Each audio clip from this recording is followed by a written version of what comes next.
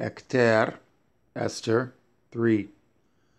After these things did King Ahasuerus promote Haman, the son of Hammedatha, the Agagi, and advanced him, and set his seat above all the princes that were with him, and all the king's servants that were in the king's gate bowed and reverenced Haman, for the king had so commanded concerning him.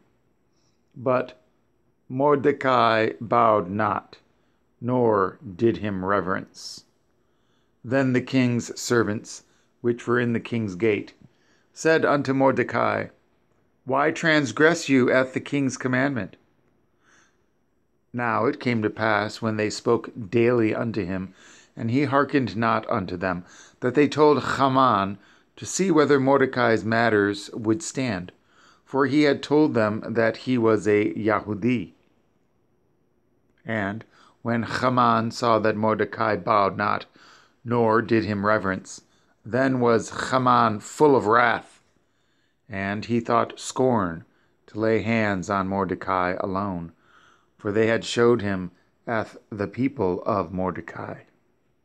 Wherefore Haman sought to destroy all the Yahudim that were throughout the whole kingdom of Ahasuerus, even the people of Mordecai.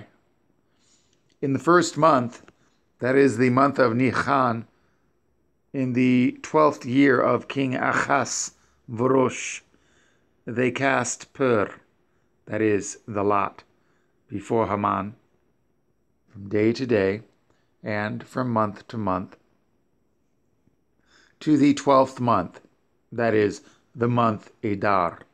And Haman said unto King Ahasuerus, There is a certain people scattered abroad and dispersed among the people in all the provinces of your kingdom, and their laws are diverse from all people, neither keep they the king's law. Therefore it is not for the king's profit to suffer them. If it please the king, let it be written that they may be destroyed, and I will pay 10,000 talents of silver to the hands of those that have the charge of the business, to bring it into the king's treasuries. And the king took his ring from his hand, and gave it unto Haman the son of Hammedatha, the Agagi, the Yahudim's enemy.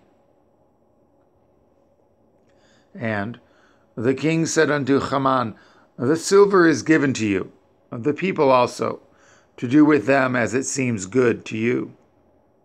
Then were the king's scribes called on the 13th day of the first month, and there was written, according to all that Haman had commanded unto the king's lieutenants, and to the governors that were over every province, and to the rulers of every people of every province, according to the writing thereof, and to every people after their language.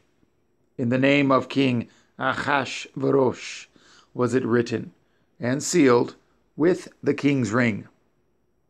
And the Sepharim were sent by posts into all the king's provinces, to destroy, to kill, and to cause to perish all the Yahudim, both young and old, little children and women, in one day, even upon the 13th day of the 12th month, which is the month Adar, and to take the spoil of them for a prey. The copy of the writing for a commandment to be given in every province was published unto all people, that they should be ready against that day. The posts went out, being hastened by the king's commandment, and the decree was given in Shushan the palace. And the king and Haman sat down to drink. But the city Shushan was perplexed,